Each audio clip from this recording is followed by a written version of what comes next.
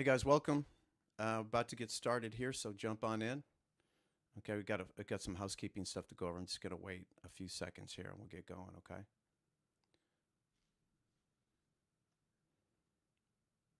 All right, welcome guys. We're gonna talk injuries tonight. Okay. Let me start with some housekeeping tips. We got about 10 folks here. Uh, Make sure you got Wi-Fi on. I'll probably put some headphones on, earbuds. Close all your applications out, and probably put your do not disturb. Okay. And If you've got a question during the webinar, go ahead and put a question mark followed by your question. That way we can literally pull that up from the feed, display it on the bottom so we can handle your questions there. Okay. All right, let's get started. So tonight, I want to welcome you guys. For those that don't know me, I'm Michael Merlino, Houston, Texas-based running coach and fitness trainer. And Tonight we're going to talk running injuries. Okay, running's hard. It's repetitive. It's obviously a component of any major sport, and as a result, a lot of us get injured. In fact, the majority of us who embark in any type of running program, training for a race, are going to get injured. Okay, so we're going to talk about that tonight and cover some things with injuries, some myths behind injuries, some reasons why they happen, and maybe get you guys thinking about some different approaches to injuries in the future. Okay, so we're going to kind of keep it broad tonight because we could go through many different topics on this. Okay, which we will in the future. Okay, so let me so pretty much this is the overview of what we're going to go over tonight. Okay, as we mentioned, the biggest running myths that are out there, things you guys hear that may not be true in most cases. Okay, why injuries happen and what risk factors are behind those things. Get you thinking different about injuries, and at the end we'll open up for Q&A and answer your questions. Okay, so what I'm going to do now is bring on my good friend Dr. Hasenbank from Nashville, Tennessee, and welcome, JD. Hey, Coach, how you What's doing? up, Doc? Good to see you. Good to see you. Yeah. So Dr. Hasenbank and I go, I don't know, way back, 15 years. Yeah, at least. And Maybe more than that. At one time when he started his practice here in Houston, we referred a lot of runners to his practice, and then along the way he moved to Nashville, Tennessee, and so he's kind of what I call a body mechanic, guys, and I love working with him. I wish he was back in Houston, man, because he could fix a lot of my people. But That's right. so I'm going to throw it over to you, Doc, and let's cue it up and talk injuries tonight.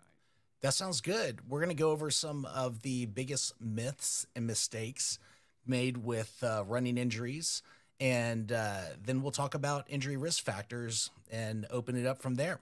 When it comes to injury myths and mistakes, the number one myth that's out there is that running is bad. Let's unpack this a little bit.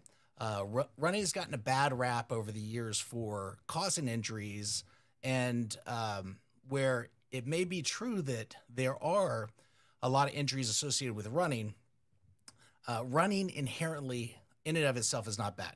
So when we think about running, usually there's something else associated with an injury cropping up. And if you think about this with me, most people don't have an injury on one side. I mean, they don't have an injury on both sides. It's usually just on one side.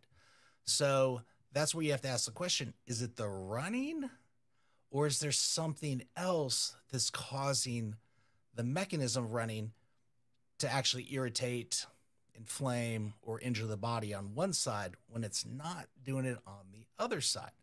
So inherently, if you run well and you stack your training and periodize it accordingly, meaning, just kind of incrementally add to your training, running itself is not bad. So let's go ahead and look at our second myth. There we go. Rest is best. So this one right here, it used to be said that the acronym was RICE: rest, ice, compress, and elevate.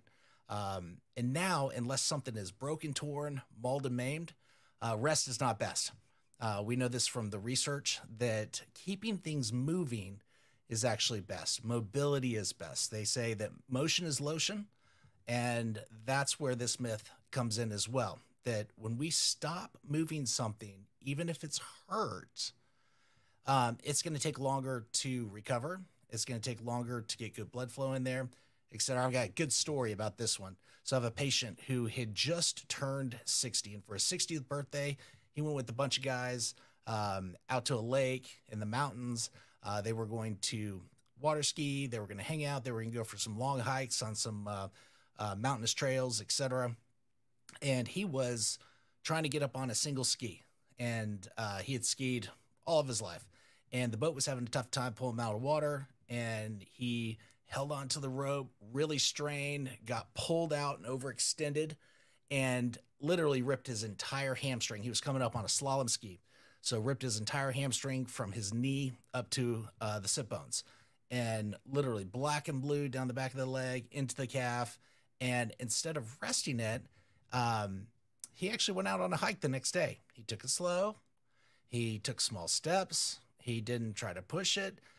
He wasn't in agonizing pain, but it just hurt. It was tight, stiff, achy, hurt.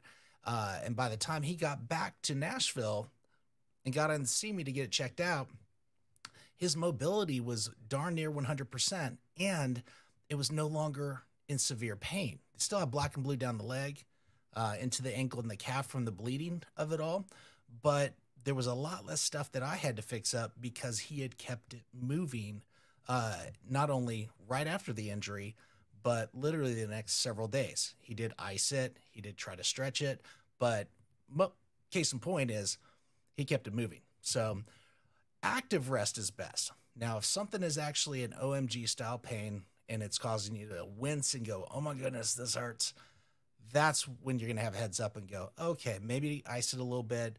But the more you keep something moving, the faster you get it moving, the better it is. So rest is not best. All right, myth number 3. Heat it up when it hurts. Some like it hot, but really, honestly, ice baby is the way to go. So heat will bring more blood to the area. Ice constricts vessels and helps keep the blood from pulling up into an area. When something is injured, it's going to have more blood flow to that area regardless. And so when you heat something up, it may feel better temporarily, but it is the number one mistake that people make when they call me up. If you call my office and you're in dying pain, it doesn't matter if it's your neck, your back, your knee, ankle, foot, whatever, and you tell me I've been putting heat on it, I will say, I love you, but start putting ice on it and I'll see you tomorrow. I'm not going to squeeze you in today because it's going to hurt.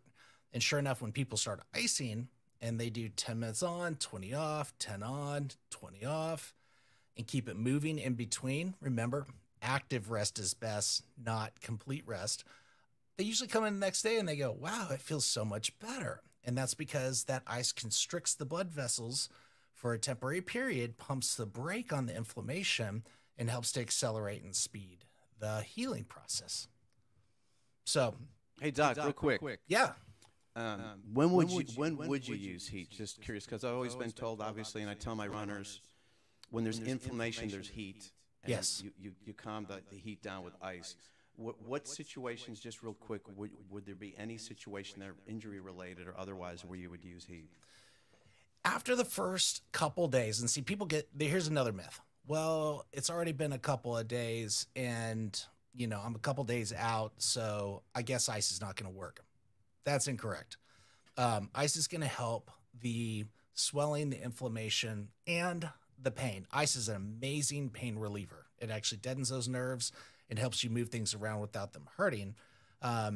If your ice period of 2 days starts the day you start icing. So if you have an injury 7 days ago, but you have not started icing it yet, you're not 2 days out from using ice. So as soon as you start your 2 days of intensive ice routine, which is 10 minutes on, 20 off, 10 on, 20 off, then after a couple of days of doing that, you can start to heat, move it, ice it, cool it down. So heat's a great thing to actually do before you go out and move or out and train. So like if it's early morning, something's a little achy, stiff, hop in the shower, take a warm shower before that long training run. That way, when you get out there, make sure you stay warm, put a hoodie on, put some sweats on, get out there. You're already warmed up, so heat is great for warming up and helping to get moving. Heat's just not the best when something's inflamed. Like you get done with a run and you go home and something's hurting. And then you're trying to move it around. It feels stiff, feels tight. The last thing you want to do at that point in time is put heat on it. You want to put ice on it. Yeah, thanks for clarifying that, because people get sometimes they get five different answers from five different docs. That's true. And there was a phase. There was a phase about 5-6 years ago, or maybe a decade ago, where everybody was poo-pooing ice, and they were saying heat is what brings the blood to the area. Heat is what helps the healing process, but it also just blows stuff up and just makes things so tight and swollen that it hurts. It's hard to move. So, okay. Just curious about that. Thanks Absolutely. for clarifying that. Great question. All right, let's roll on to our risk factors. So, injury risk factors. There are multiple, but I'm going to go over the top 3, particularly where it surrounds running. But this is also very true of any overuse style injury. Now, most of the injuries in running are overuse in nature. Very rarely do we get to step off the curb, roll the ankle. Most of the times we're dealing with plantar fasciitis, we're dealing with Achilles tendonitis, IT band syndrome. Interestingly enough, hip injuries aren't overly prevalent with traditional long distance running, whether we're talking about half marathon or marathon. Hip injuries are more associated with high intensity running like track work or hill work or even cross country. And then you also get back issues as well. But here are our risk factors, or what makes us more easily at risk for having an injury. The number 1 risk factor is having had a previous injury. And a lot of people don't consider this. They think, oh, that was then, this is now. It's been 12 months. It's been 2 years. It's been 12 years since I twisted my ankle. And they don't realize that a previous injury sets up muscle memory compensations where your body still remembers, or it's still compensating to that original injury. And those compensations don't just magically go away. You have to actually go in and find and fix them, and you've got to retrain them. It's almost like going in and reprogramming the system to say, hey, we're not going to hurt you again. That was then, this is now, here's how we're going to do it. So that is the number 1 risk factor. And that is where a lot of times running gets its bad rap, is somebody will be like, well, I've rested and I have waited, and, I did these stretches and these exercises, and I Googled this and Googled that, and I tried, but then it came back again. Running must be bad for me. And then you ask them the question, well, is it on both sides? And they're like, no, it's just my knee on my left side. Okay. Your body's, something's happening there that's not happening on the other side. Let's go ahead and find and fix what's causing the injury, right? Kind of solve the source. So number 1 risk factor is having had a previous injury. Don't discount those injuries that you had a long time ago. Proactively try to find and fix what's not working well on one side versus the other. So let's go to risk number 2. Risk number 2, one of these things is not like the other, meaning this side doesn't move or work like this side. And when somebody comes in and they've gone and seen a whole bunch of people, and they've had x-rays, MRIs, you name it, and everything looks good, everything looks fine, the easiest thing to do is start to check things out and say, which one of these things is not like the other? And typically the side that has the injury is the side that is not going to be moving like the other side. Now, I do have a weird example of this, and I had a soccer player at Rice University when I was there at Houston. I used to take care of Rice University athletics, and one of my soccer players said, oh, Doc, I keep having this hip issue on my left-hand side. And so we were going through finding and fixing the things that were working well on that side compared to the other side. But they just kept coming back, and there was no reason. I mean, I looked down at her foot was working fine, her knee was working fine, but kept having this hip issue. Finally, I backed up and I said, I'm missing something. So let's look at things from a 20,000 foot view. I started checking her neck, checking her shoulders, and finally, boom, there it was. I said, what's going on with that right shoulder? And she goes, oh, I was going to tell you that after you fixed up my left hip. And I went, oh, now we know why you've got a hip issue. Soccer player, every time she would try to, be maneuvering or kick the ball, that shoulder issue on that right side was causing her to have to overcompensate in that left hip. I would have had no clue that she had a shoulder issue, except for the hip kept coming back again and again. Now, that's a rare example. Typically, if you're going to have a left-sided low back, hip, knee issue, it typically is going to come from somewhere lower down or higher up in that movement chain on that side. So when somebody has a left-sided knee issue, we always go down and check at the ankle and the foot, and then we come up and check at the hip and the back on that side. And that's usually where we find the answer. Is it's either something that's not functioning correctly lower down or higher up that's causing it. So this risk factor, one of these things is not like the other, means that one side just is not moving, it's not as stable, or it's just not firing muscles in the right order like the other side. Let's go on to risk number 3. Too much too soon. This is one of those things where people go, oh, like I'm ready to get back into this. I can run 2-3 miles, no problem. Who cares if it's been 8-9 weeks since I've been out there running? I can do it. And they go out there and they run 2-3 miles. They feel great. They get done. A couple days later, another 2-3 miles. A couple days later, another 2 or 3. And a week or 2 goes by and they start having these little aches and pains. Well, those aches and pains start to turn into stuff that blows up and is irritated, inflamed. And they're like, I don't understand it. I was doing great. Everything was fine. Everything was feeling great. And they didn't realize that their cardiovascular system can adapt to endurance exercise much faster than their ligaments, tendons, bone, cartilage, and even fascia. And so that type of stuff takes longer to adapt and to strengthen when you put stress and pressure across it than does the cardiovascular system. So cardiovascularly, they were feeling great. They were like, I can do this. I feel fine. Feels amazing. But when it came down to their bones, their ligaments, their tendon, their cartilage, etc., and even their fascia that surrounds the muscles, those things just kept getting little micro trauma that didn't have enough time to recover from the pounding that was being put across it. So then people end up going, well, maybe I'll rest a day or 2. And then they go back out there, try it again. And sure enough, there it is again. Well, maybe I'll rest a week or 2. And then it comes back again.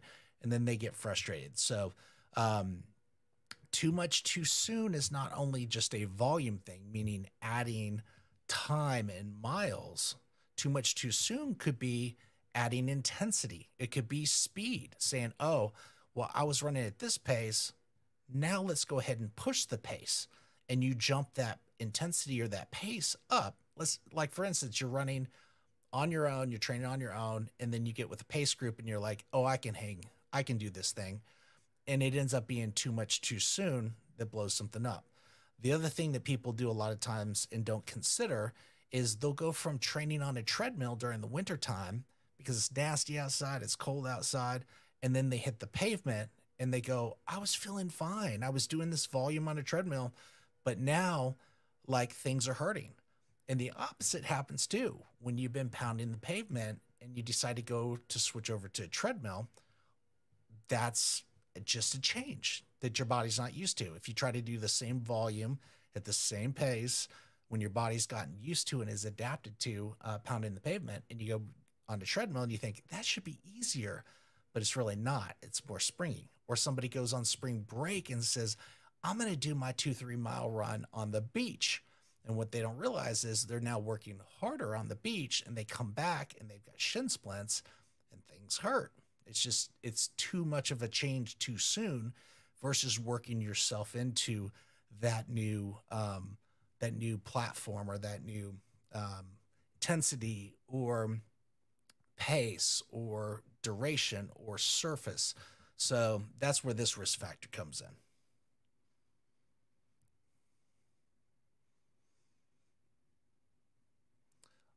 All right, Coach.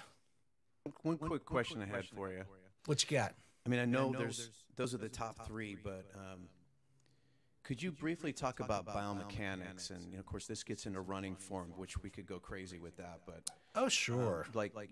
I know these are the top three, but what have you seen there, like on the biomechanical side?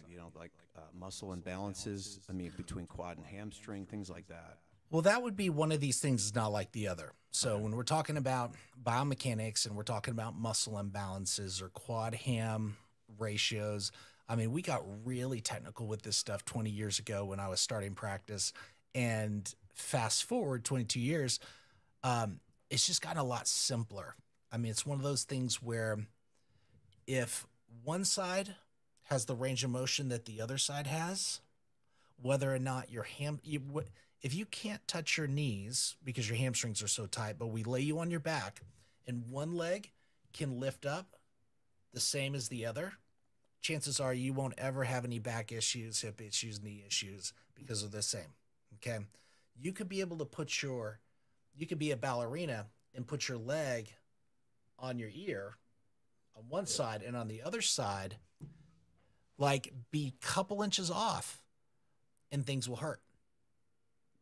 If one of these things is not like the other, range of motion wise or even strength wise, that's where you can start to get into that imbalance. Now, when it comes to quad ham ratios, that's just the difference between your pelvis being tucked underneath and your spine and legs being in alignment and straight, and it being tilted forward because your quads are too tight, your back's now hyper arched, and your butt's kicking out and your belly's pooching out because your hamstrings don't have enough strength to be able to lift that pelvis up into that position right there. That's called lower cross syndrome.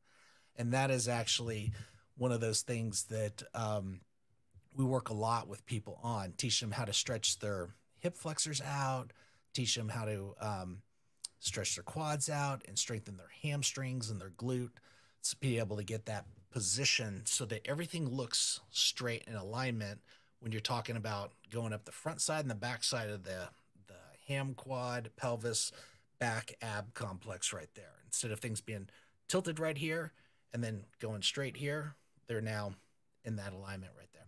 Yeah. Okay. Yeah. So I guess what we'll do, guys, is open up for questions. And just so you guys know, when we kind of talked about putting this together, we kind of went down a rabbit hole of literally we wanted to start high level, and we're going to have some upcoming webinars. We get a little bit deeper into these different topics, but tonight we just wanted to kind of give you guys a general overview of things. The only other thing, anything else, Doc, you could think of that people are being told, and I'm talking, there's no right or wrong to this, but they're told by their, my gosh, if I hear the running's bad thing, and that's usually coupled with taking an anti-inflammatory. I would like to kind of get your take real quick. My question, and we'll open it up for questions here, like on the anti-inflammatory thing. Okay, like when to and when not to, because a lot of studies out there show that's obviously it'll mask pain if you got an anti-inflammatory, floating through your system. But because I've had runners end up in medical tents at races because of that. So yeah, well, that's not even the worst thing of it masking pain. And some people will say, well, it gives you gut ulcers, like it ulcerates your gut. That's not even the worst thing about taking anti-inflammatories. The worst thing about taking anti-inflammatories is it does stop the inflammatory process. That's the worst thing about taking anti-inflammatories. And when you stop the inflammatory process instead of pumping the brakes, what happens is you have a delayed to heal and delayed to recovery process. So somebody who's like, oh, I'm going to outsmart this. I'm going to take some anti-inflammatories before I go out and run, before I go out and play golf, whatever it is. The inflammation that should have been there from that activity is not, which means you just broke down your body and now it has no signal or no way to know that it needs to build back up or to what extent it needs a rest and recovery. Like, don't waste your pain. Pain is purposeful, right? I mean, when people eliminate pain, I always tell them, look, pain is inevitable, suffering's optional. I mean, there are ways to pump the brakes, but if you're trying to get rid of pain, you're also going to get rid of the gains. And you're going to miss the signal of, oh, maybe I shouldn't go back out there. So if you take an anti-inflammatory before you go out and run, you go do your run, you come home, and you're like, oh, I don't feel too bad. And then the next day you're like, no, I'm not too bad. Maybe I'll go out and do something else. Instead of run, maybe we'll go hike, maybe we'll bike, maybe we'll go lift. And then you're breaking down the body yet again. Oh, well, I hurt now. Well, let me go ahead and take some more anti-inflammatories. Well, now you've stopped two rebuild processes. And when we get into overtraining, our overtraining lecture, where we should always be overreaching, meaning do more than your body can handle so that it can then rest, recover, rebound, and supercompensate to get even more fit, more resilient than what it was before. But if you're cutting off that process of not allowing it to actually rebound, rebuild, and become more resilient, all you're doing is chipping away, breaking down, breaking down, breaking down, breaking down, breaking down. And that's where something that's where something's going to snap, rip, or tear, because now the tendons, ligaments, joints, and bones aren't more resilient. And people end up getting stress fractures. People end up getting, micro tears in tendons, tendinopathies. And then they're surprised that, oh my gosh, my Achilles ripped or my plantar fascia ripped, or now I had a stress reaction that it turned into a stress fracture, or cartilage that now is actually worn down to the point it's caused the bone to be dead underneath. Instead of the bone growing up and getting more dense, it just died because it got broken down and bruised so much, Yeah, I don't know. I guess what I'm hearing too is, runners just can't stop running, man.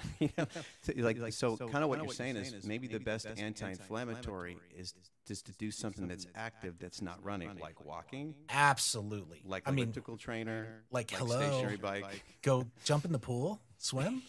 Yeah, something like that. But we're runners, we're freaks. What can and I tell you, man? Here's the thing. So good. Participate in running. Just throw a little belt on and go aqua jog. I mean, do the same motion as running, just do it in a pool. Right. But sometimes you gotta pivot and stop running. Well, here's the thing. If all you do is keep driving your car and you don't ever stop to give it a rest, you don't ever stop to let it cool down, you don't ever stop to actually change the oil, change the tires, rotate the tires, and you're miffed that your tires blew out and your engine's overheating and something stuck and freeze or crack the headers or whatever it is in your car, you'd be like, I don't understand.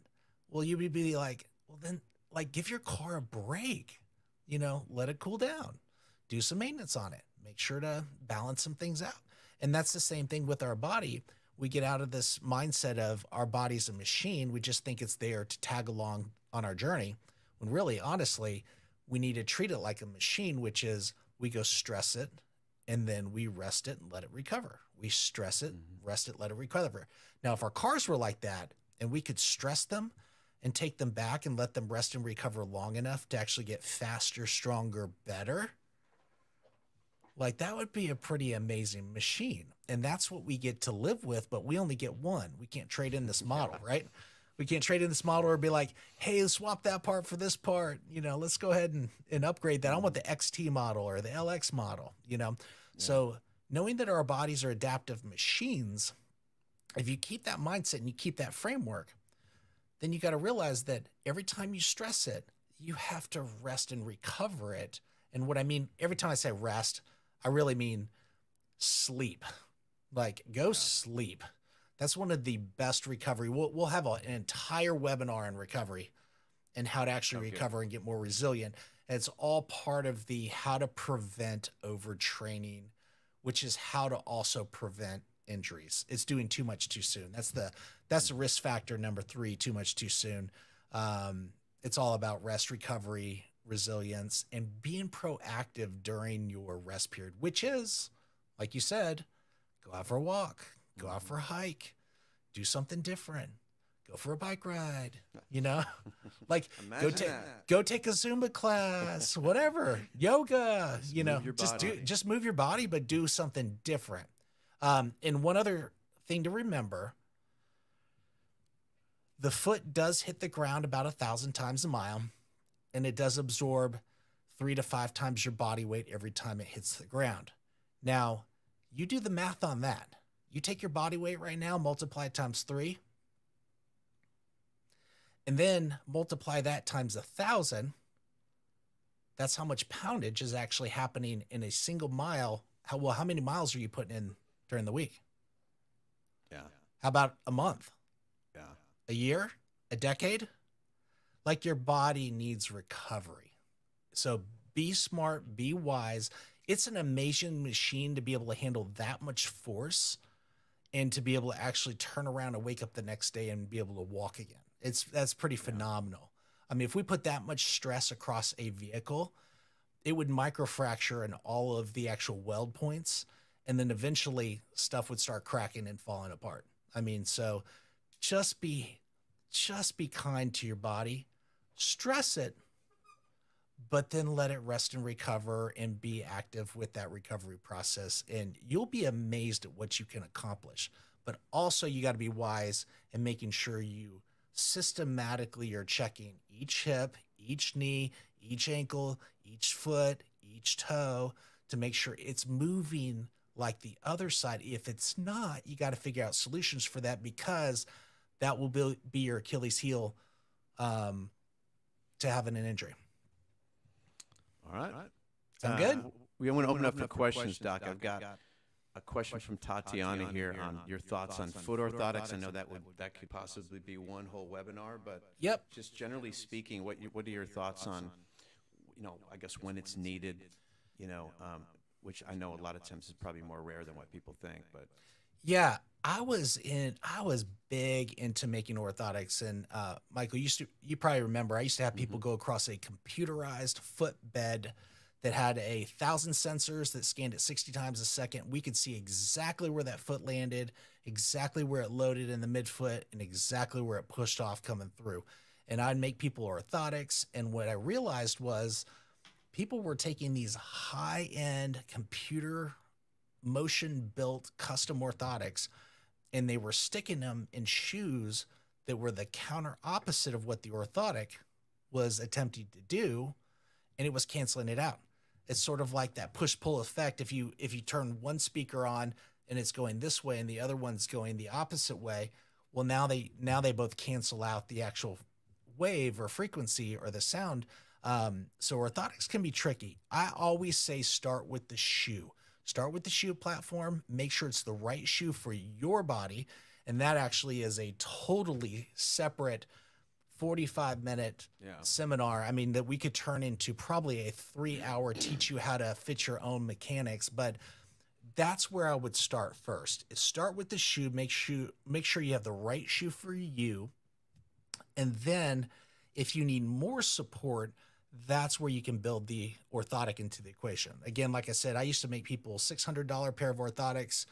And when Rice University finally came to me and said, we love your orthotics, but we can't afford them for all of our athletes, give us another solution. And I went and bought all the non-prescription over-the-counter orthotics off of Amazon.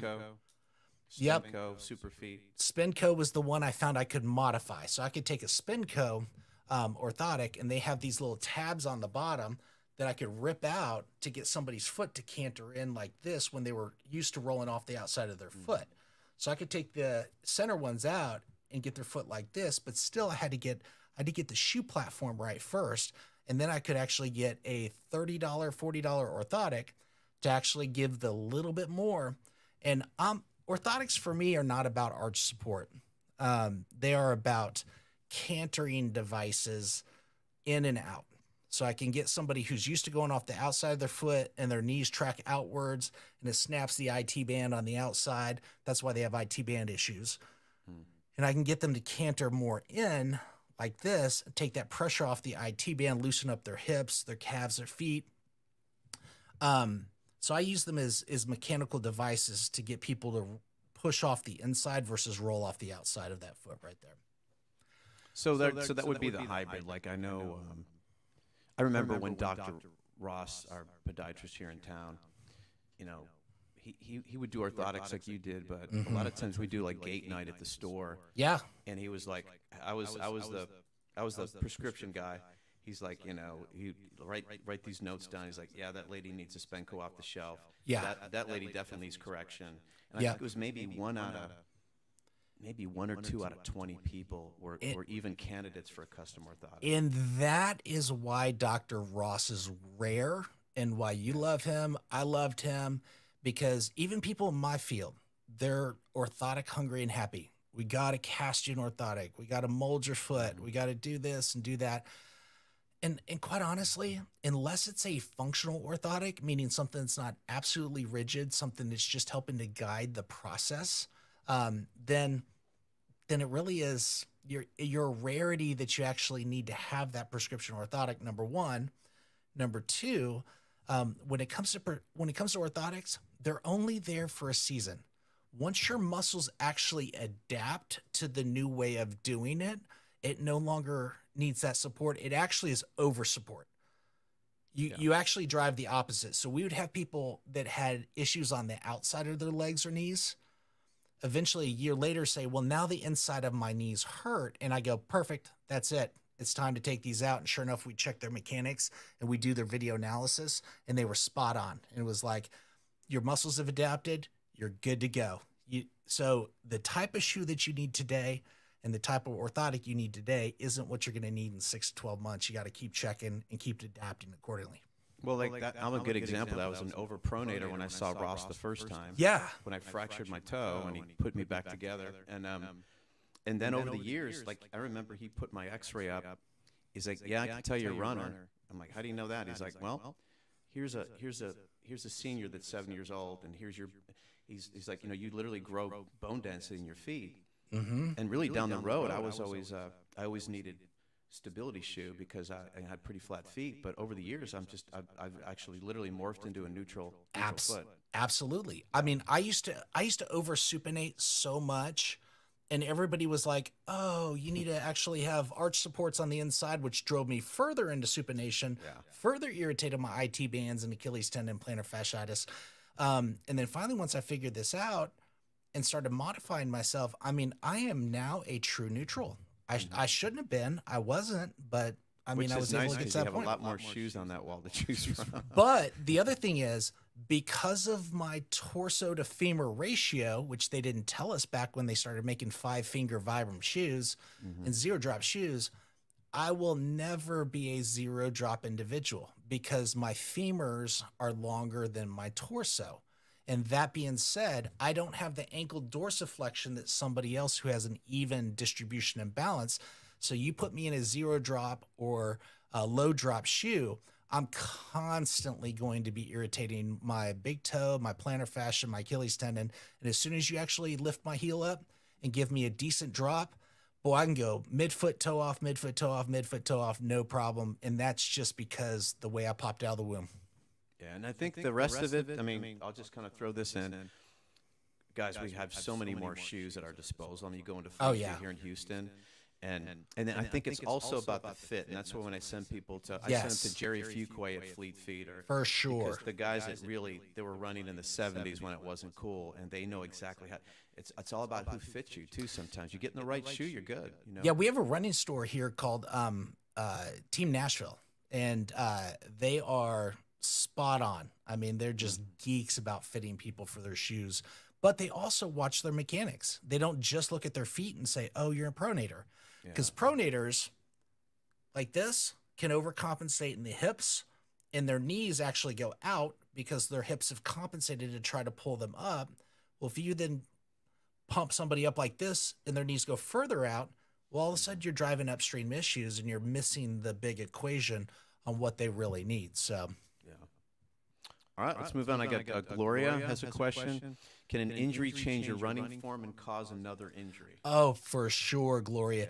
This is where we talk about that previous injury, that muscle memory, and the compensations. So for certain, the perfect example of this is somebody sprained their ankle a long time ago, let's say high school, and now they're in their 30s and 40s or 50s, and they're starting to train for a marathon, but they don't realize that that ankle sprain changed their mechanics and caused them to actually roll off that foot in a different way. All of a sudden, now they're dealing with issues that are not an ankle issue. They'll rarely ever say, my ankle hurts, because it doesn't, because your body's compensated. It's then their knee, or it's their back, or it's their plantar fascia, or something else that's other than their ankle that actually is, that's actually causing that injury. So that being said, where you feel your pain, or what I always say, the site of symptoms is rarely the source of symptoms. I'll say that one more time. The site of symptoms is rarely the source. So if you have pain in your outer knee, chances are, yes, that actually is a victim, but it's not the culprit or culprits that are actually causing it to hurt, if that makes sense. So it's either upstream or downstream. It's going to either be upstream or downstream. And we know this when we look at a joint by joint approach. The knee is built for stability. The ankle and hip just above and below the knee is built for mobility. So when somebody comes in with the knee issue, I'm always looking to say, all right, let's make sure nothing's broken, torn, mauled, and maimed, meaning the ligaments are good, the cartilage is good, no cartilage injuries from the meniscus or tendon injuries. But then I check the ankle and the hip, and sure enough, boom, that's where the issue is. So we do site treat where it hurts, but that's where you need to start really questioning who you're going to. Doesn't matter if you're going to a physical therapist, massage therapist, doesn't matter if you're going to acupuncturist, a chiropractor, you name it. If they're treating the same thing over and over again, expecting different results, you got to start questioning and say, hey, will you check out below? Will you check out above and make sure things are moving on this side like they are on the other side? And that's where that risk factor of one of these things is not like the other comes into the equation. All right, that's good. Sally asked, do you endorse regular yoga along with training? Oh, heck yeah. Absolutely. That's a great and perfect way to actively rest, right? And not that yoga is restful. I mean, it depends on the type of yoga we're talking about. A lot of yogas I endorse. There are a few I do not. There's one in particular that I tore my meniscus in because they were like, ouch. Oh, you need to straighten your knee in that tree pose. I was like, dude, my knee's been injured in the past. Like, I tore it up, playing sports. It ain't going to happen. And finally, my pride got the best of me, and I straightened my knee, and sure enough, heard the rip right there. Oh my God. And was like, I tore my meniscus in yoga. I was like, dang. But I love not a good story, Doc. Yeah. But I love yoga. Here's the thing. I love yoga. Also, besides yoga, Pilates. That's a great thing. Those of us who actually would do awesome in Pilates like me probably should be doing more yoga. I'm really stable. I'm not super, super mobile. So we have a tendency to gravitate towards what's easier. So if you kill it in yoga, start challenging yourself to do something like some Pilates, some stability work in there. But you got to have both. Besides just running, you have to strength train. You have to do mobility work, and you got to work on programming and patterning of your running, with Coach, I want you to do something. I want you to do webinars sometime, and I want to sit in on it and be in on it on pose running, because you got to work on your programming. You have to teach your body how to do it well. It won't just guess and make you a good runner. You have to coach it and train it and program it to be a good runner. All right. We've got a few in the group with plantar issues lately, and this is obviously one of the number. We'll probably do one recently, coming up on top, and this would be one of the top three. Other than shin splints, plantar fasciitis, probably number two. Mallory asked tips to resolve mild but persistent plantar fasciitis. Like, what do you see as the number one cause? That is it lack of dorsiflexion? It's a previous ankle injury. This is one of those situations where that ankle was injured, you're rolling off the outside of the foot, big toe's not flexing up like it should, so it's starting to yank on that plantar fascia more. That's the number one I see in plantar fascia injuries, is that people will come in So 2 things about plantar fascia injuries. Number 1, the vast majority of the time, the pain is not in the plantar fascia. Bing, bing. It's being diagnosed as a plantar fascial issue. By the time they arrive to me, they're like, no, this is where the pain is. This is where the pain's always been. And I go, well, let's look up the anatomy. That's not even the plantar fascia. So that's key number 1 is whoever's telling you it's a plantar fascia injury, is it truly into plantar fascia, or are you feeling it where the tendons insert on the bone or somewhere else? That's what you got to ask, number 1. Make sure your diagnosis is correct, because any treatment plan on an incorrect diagnosis is still an incorrect treatment plan, meaning the solution to the equation is still wrong because it's the wrong solution for the equation, right? You got to have the right equation, right solution. Would that normally be to determine it at that level? Would that involve an MRI? No, it wouldn't. Yeah, because most plantar fascial issues, particularly if we're talking about a question here that's mild, meaning if you're having extreme severe pain, like, go get it imaged for sure. Make sure nothing's ripped. Make sure nothing's torn. Make sure you don't have a big bone spur sticking in there. But if we're talking about something that's mild, annoying, just something that just won't go away, it's persisting, there's a mechanical issue downstream or upstream from where it hurts. What's being tugged and what hurts is the victim in between what's not moving well downstream or upstream as a result. Just curious, because I've seen this in the past, though, and I'm not saying it's a pattern, but I've seen it. Have you seen improper shoe fitting, like a shoe that's too small, causing problems with plantar? Only if you have a foot abnormality, because if it's going to cause plantar fascia on one side, then you got to ask the question, why is it not happening on the other side, right? That would make sense. And some people do have a longer foot on one side than the other. This is actually a injury risk factor, and it's not in everybody, but leg length and foot length is a risk factor. Mm-hmm.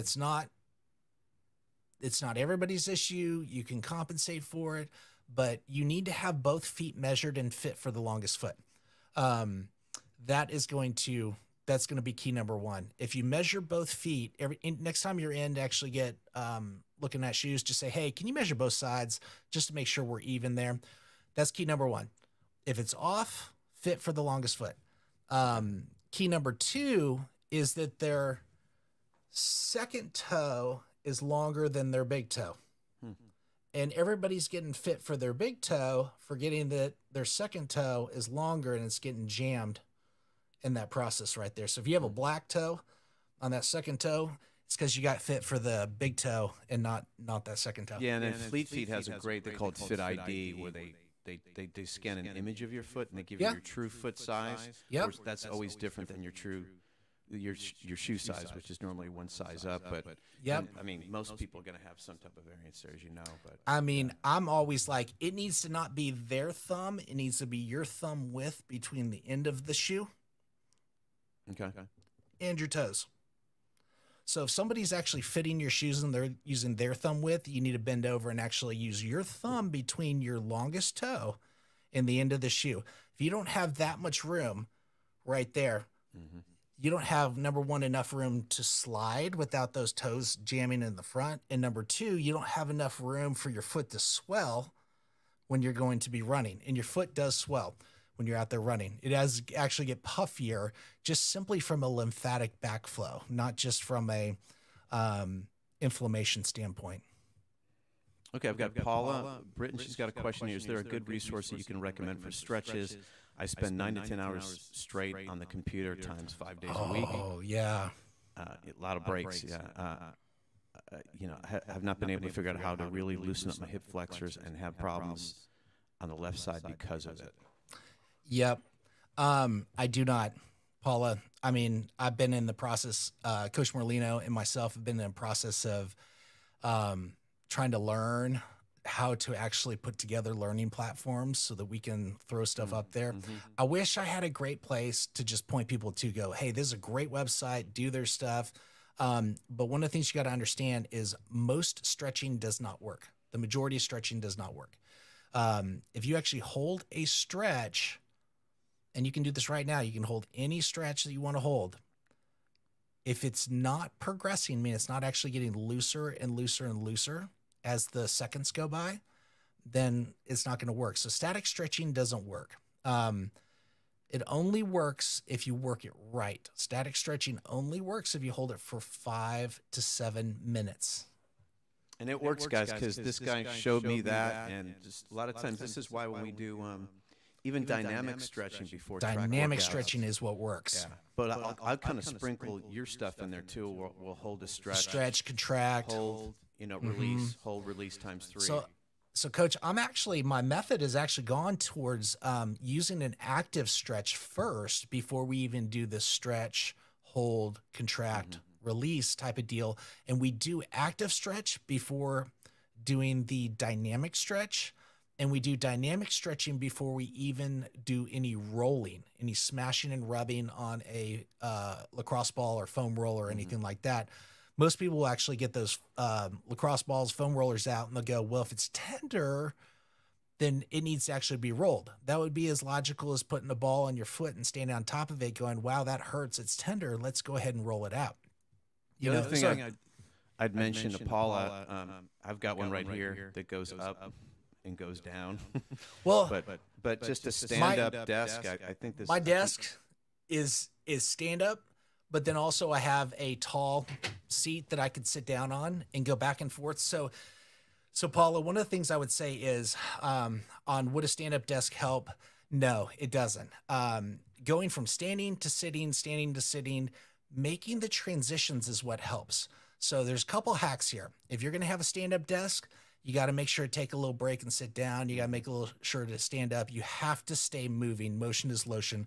The best way to actually interrupt just that OC detailed nature of staying focused and being on your computer working long periods is just crush a lot of water. It is one way that your body will say, stop, I'm about to pee in my pants. Get up and go to the restroom. And literally you won't just walk gently. You'll actually jog to the restroom because you're like, I got to make it. I got to get back. So the best way to actually hack a lot of desk work and a lot of sitting, and I do this when I'm actually doing design work and I'm sitting in front of my computer for 4, 5, 6 hours, is I will just crush water, coffee, water, coffee, water, coffee. And by the way, they've now dispelled the myth that coffee dehydrates and is bad for you. It's not. It's 99.9% water, and the caffeine that's in there does not actually cause you too much dehydration, and particularly if you're crushing water with it. I mean, that's the thing. I even water down my coffee because I like iced coffee, so I'm pouring my coffee over ice all the time and crushing water with it. But I think just taking frequent breaks, man. And sit in a chair that you can sit on the edge and sit like a dude. I mean, you can get your knees splayed out instead of your knees being closer to those hip lines and crushing the actual labral cartilage in your hips. So get in a situation where you can actually act like you're trying to sit on a therapy ball where your legs are wide. And therapy balls don't solve it because I've seen people slouch on therapy balls, and I've also seen people slouch and shift their weight to one side while working, including yours truly, because I'll be standing up. If you saw a camera of above, I'd be shifted this side, leaning like this. And that's kind of my indication for it's time for a change. Go ahead and sit down. Go ahead and move. My mom's 78, and she busted my chops the other day for having bad posture. You're like, the mom's still going, Michael, sit up. Your posture's bad. But she was right. I was like hunched over like this. Yeah, so I would say make the change. Like just change it up. Just stay moving. Even if it means you walk out of your door and you walk right back in and get back to work. It's just that change up. Yeah. Okay, we've got Sam Mitchell's got a question. How do you know where the happy spot is when starting from scratch so you're not doing too much too soon? Are you talking Sam, you put another comment in there. Are you talking about getting back into running, like a return to run type of progression, return to sport progression? Yeah. If so, the best way to do it is based on time or distance. So I start a lot of people out on a return to run progression where I say, hey, if it's been more than 8 weeks since you've been out there, and you're dealing with an injury, let's go ahead and start with 20 minutes of movement and I have them warm up. And why do I have them warm up? Your fascia that surrounds all your muscles actually goes from a solid state to a liquid state with just a few degrees temperature. So here's the reason why we warm up for preventing injuries is that when you actually get your core temperature above a certain temperature, all that fascia liquefies. It's like butter that only takes a few degrees temperature to actually liquefy. That fascia is built of the same phospholipids and fatty acids that butter is built in.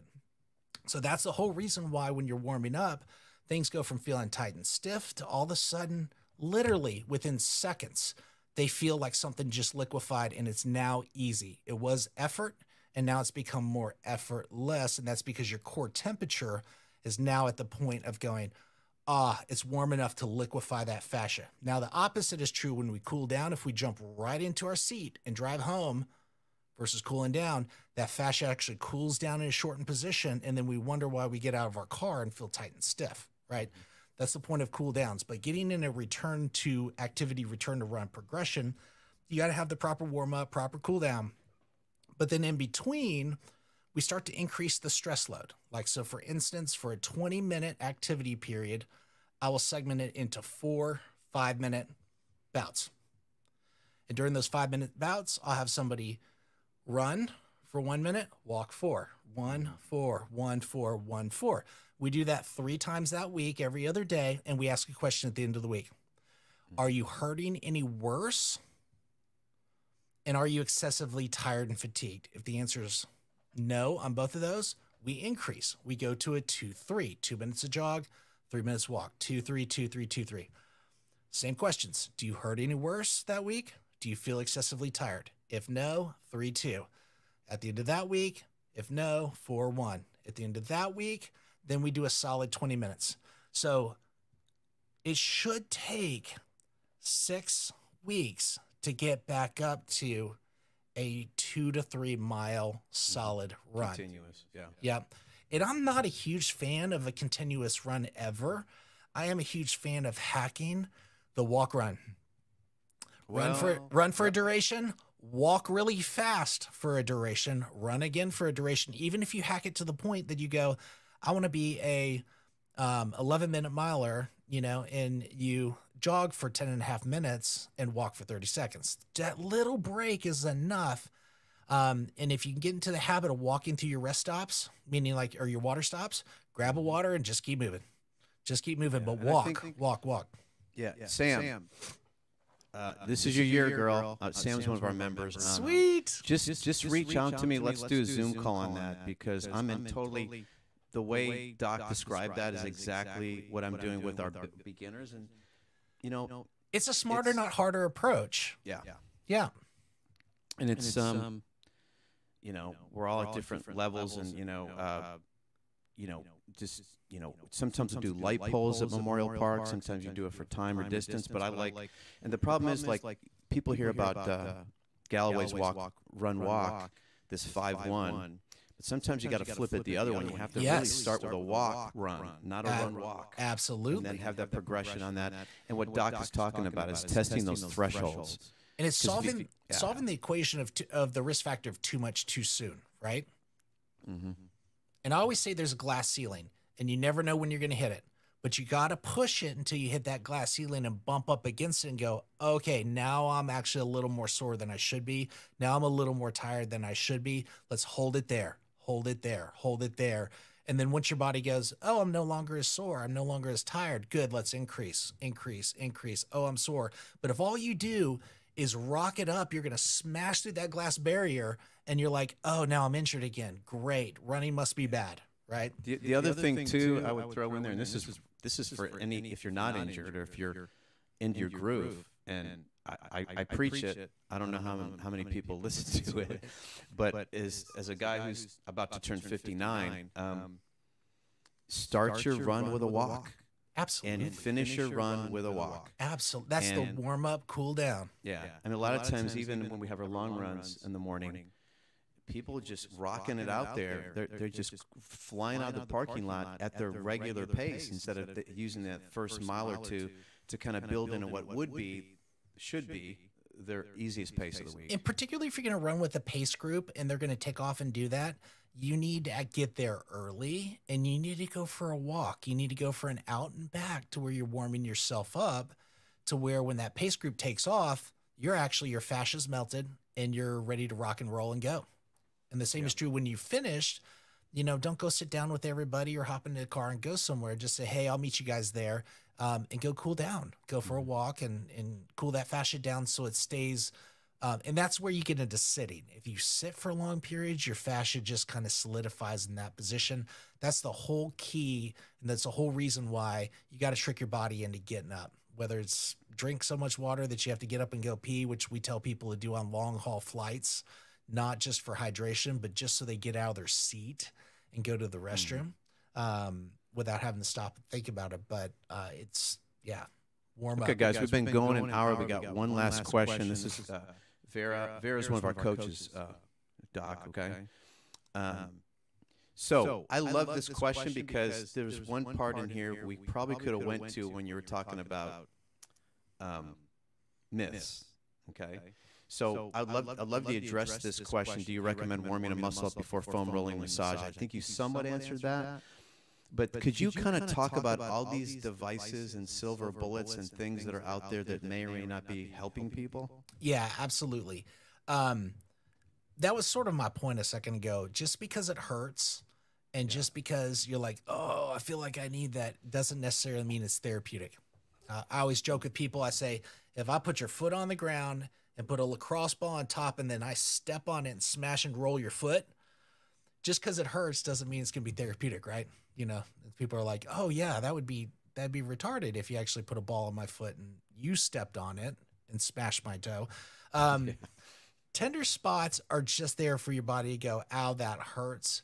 Now, if it's a fascial issue where your fascia's tight, wouldn't it make more sense to actually get your fascia to liquefy first before smashing it? You can rip the fascia. I've seen people rip their fascia and their muscles using these devices, and I've seen the massage guns be used to the point that you can create more inflammation just because people are pounding it.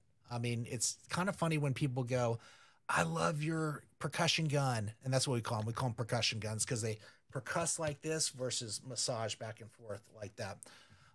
Massage would be sort of a transverse friction. Percussion is in and out, almost like you're jackhammering something, right? So people go, I love your percussion gun. It always works better than mine. And I'm like, no, my gun is no more special than yours. It's just a technique. And most people don't realize that you got to let the gun do the work. Everybody's pushing the gun into themselves versus holding it off their body and just lightly percussing.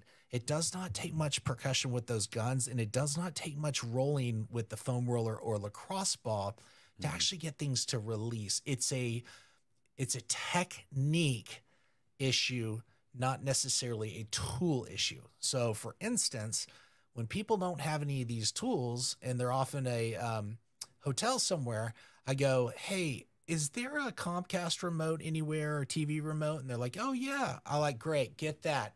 And we'll show them how to actually work their psoas iliacus or whatever with that. And they're like, oh my gosh, it worked.